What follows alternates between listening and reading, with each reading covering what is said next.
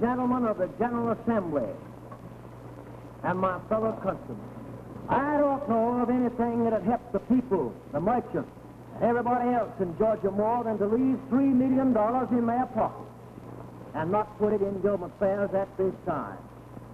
There's another emergency that exists. We know that our property cannot stand the present combination of our ad valorem taxes, and that's state, county, municipal, and local.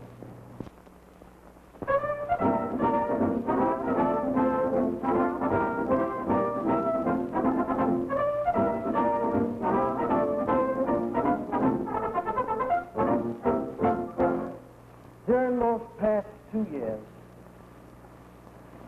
we've been here in the state busy, and I think that we have accomplished some things that are fundamental.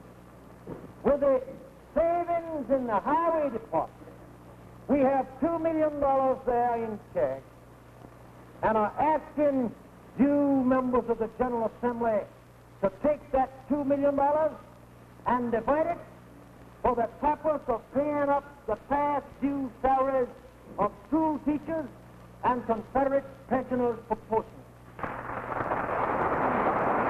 Along in July, after our efforts with utility rates in the highway department, it then was my duty to levy the state ad valorem tax. And for the first time since John B. Gordon was governor of Georgia, we again went back and cut the ad valorem taxes of the state 20% and put it at a flat rate of 4 mils. Only way to have an honest government is 64.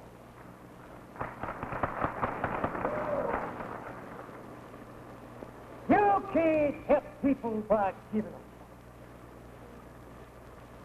You weaken the soul, you weaken the heart, and you trap the body.